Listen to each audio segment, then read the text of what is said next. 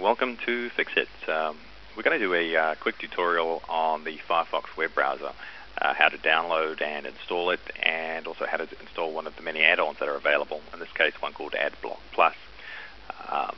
Most of people are familiar with the Windows Internet Explorer browser, which this one is here. Now we recommend switching to Firefox, and I'll explain the reason why in just a second.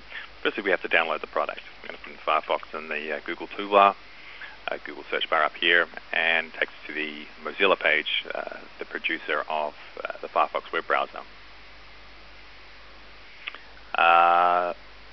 Click the free download button.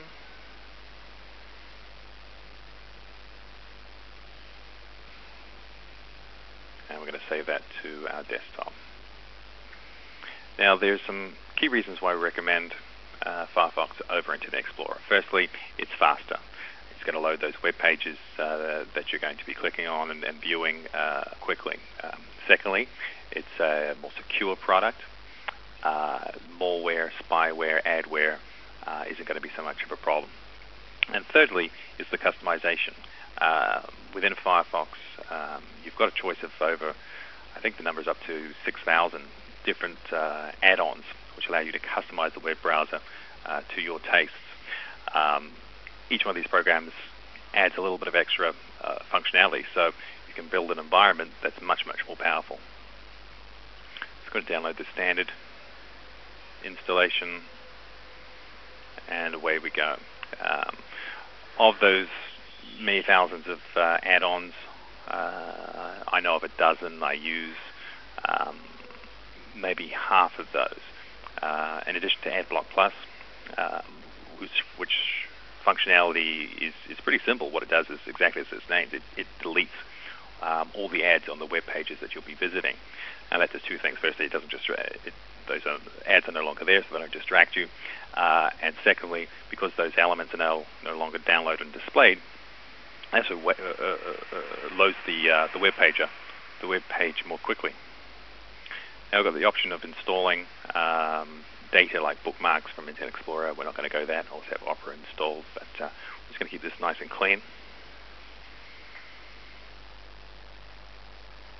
Some of the other add-ons that I use are Gmail Manager, which gives me a quick link into my Gmail program.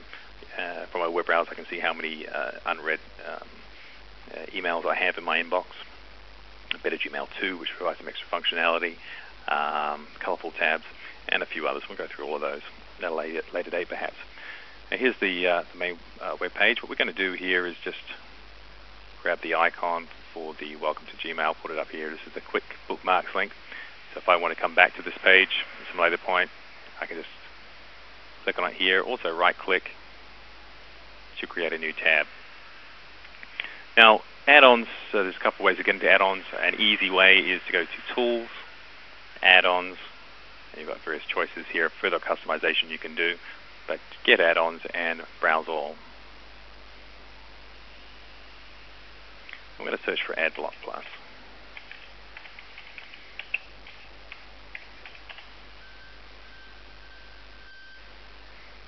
Add to Firefox.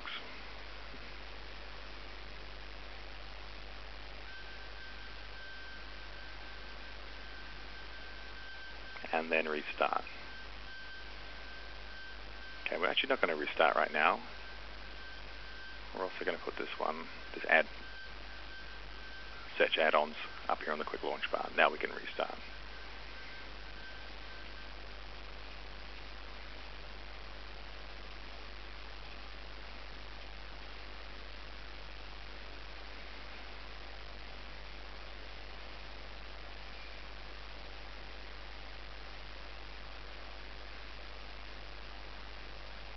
Okay, there's one thing left to do with Adblock Plus, and that is configure it. The product is now installed. We have a choice of different subscriptions. These are listings of the elements that we want to block. So in here, the Easy List USA is as good as any. And a second one here for France as well, but I don't visit too many French websites. I'm going to subscribe to that. And it's done. Now, we'll give you an example of the difference.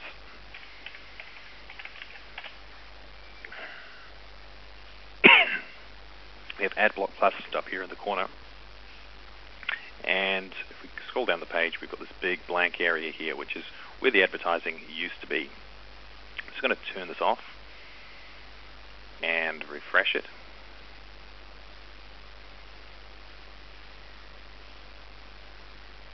If we scroll down again,